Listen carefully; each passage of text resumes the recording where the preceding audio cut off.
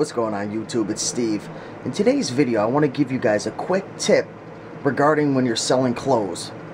And the tip is, when you're selling clothes, don't fall into the trap of saying to the buyers that the item is new without tags, even if it looks very, very nice.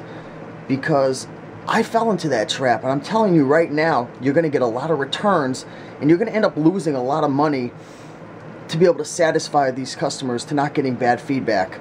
So if you get an item, a pair of jeans, a long sleeve shirt, a sweater that looks exceptional, it looks very, very, very nice, don't fall into the trap of saying it's new without tags, because you're going to get these people who are going to really dig into it and find the littlest flaw, even a tiny little thing, and they're going to return it because it's not sparkling brand new. So if you get a piece of clothing or anything, any item, very, very nice, sell it as EUC.